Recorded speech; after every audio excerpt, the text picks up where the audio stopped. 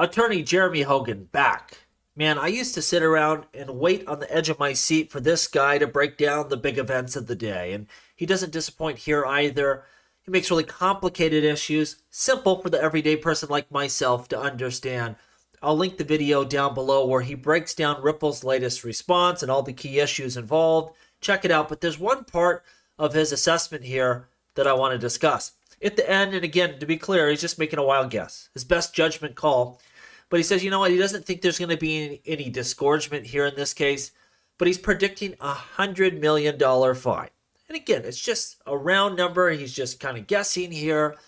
But what would happen if the number was $100 million? Well, there could be a silver lining here, in my opinion. I personally don't think things are going to get better for the SEC in appeals. They might actually get worse. Jeremy Hogan thinks they are going to take this to appeals. But a number of $100 million, it might be enough for the SEC to take a victory, to say, hey, we brought Ripple into compliance. We got $100 million in fines and penalties. It might be where Gary Gensler and the SEC can save face here and just end all of this and walk away. Because, again, it's a damaging victory. It hurts everything they want to do to Coinbase and Binance and Kraken and every other crypto token out there. Of course, we understand that.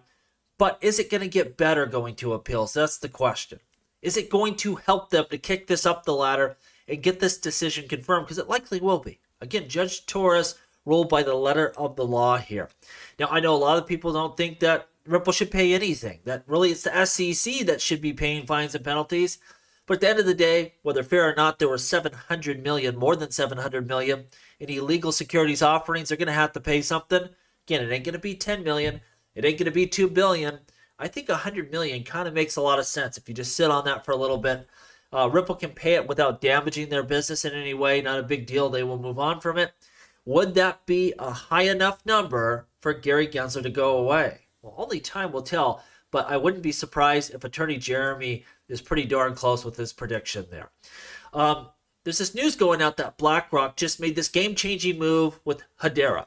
And from what I've seen here, BlackRock did nothing of the sort. Now, Hedera is a great blockchain, high TPS, a lot of capability. Wouldn't be surprised if they or someone else does use it for this, utility in the future.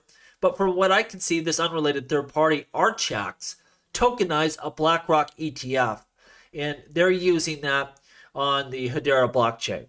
So it has nothing to do with BlackRock. It'd be like if you tokenize $1 on the XRP ledger and try to say, well, that means Ripple and the US government are somehow in some sort of partnership. People are taking some kind of cool news, but trying to spin it in a way that's just untruthful and I think misleading. At least from the research that I have done here, that's what I'm seeing. It has nothing to do with BlackRock. A third party tokenized one of BlackRock's ETFs, and they're, sending it and swapping it on chain, which is really cool. I think will be the future of much of the security system there. Now, Crypto Eddie's showing the following here. This is from the Ripple's response here, and when they're talking about on-demand liquidity, and the fact that for U.S. customers, they're not using XRP, they're actually using USDT, Tether.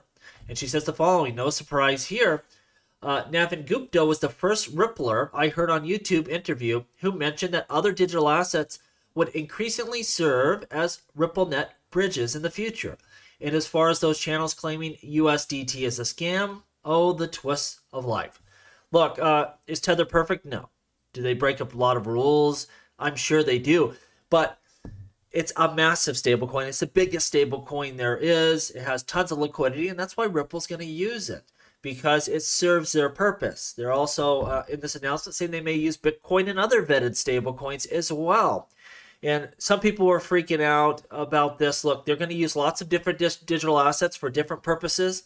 This is one example where XRP isn't the best for them to use right now in the U.S. market because of regulations, because of the possible compliance issues here. So they use other digital assets that, while they aren't as good as XRP for this purpose, they sure are better than traditional finance.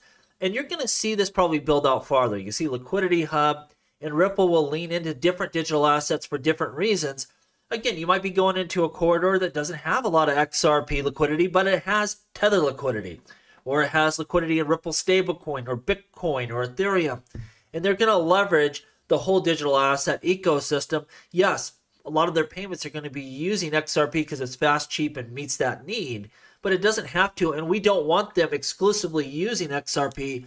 We want them using XRP for its intended purpose, and that's really the key here. That when they're using XRP, they're doing so because it's the best available option.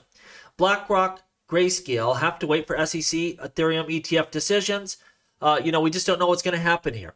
I heard that BlackRock was meeting with the SEC today, going over some issues with their application. It's impossible to call. I mean, those are some heavy hitters that are trying to push this across the finish line. They might get it done. We will find out. But at this point in time, it just feels like the SEC is going to, kick this thing down the road. They are pretty nasty to crypto at large. We're hearing they're digging around, Ethereum a little bit. We don't know if something's going to happen there or not. But I wouldn't count it out just yet. Because, again, BlackRock, Fidelity, these are big players. They just may get their way. And that's going to open the gates for the rest of the altcoin market. We see Fidelity Bitcoin ETF draws $40 million in largest single investment from advisors. We were told this by Brian Kelly the other day, that yes, the ETF has been around, but advisors are just starting to ramp up and get their clients' funds invested in this. And we see financial advisor Legacy Wealth Management and United Capital each invested $20 million in shares of the Fidelity Wise Origin Bitcoin Fund. That's Fidelity's Bitcoin ETF. So that $40 million, not a huge number, but it's a start, and you're going to see more of this. Again, that tool's there, and advisors are going to start using it, that's for sure. Lastly, Block has announced they are going to develop full Bitcoin mining rigs. Big news for Bitcoin, because I said the other day, the biggest risk for Bitcoin is the fact that all their miners are built pretty much in China, and you need to decentralize that supply chain, the people that are supplying those miners. And this is, one that are going to try to jump up in here and compete with them. We don't want just decentralization of the mining rigs globally, but also the suppliers of that equipment. Big issue. Jack Dorsey and Block trying to make a difference there. Let me know what you think down below. And as always, please like, please subscribe. The revolution will be televised right here on Jungle Link.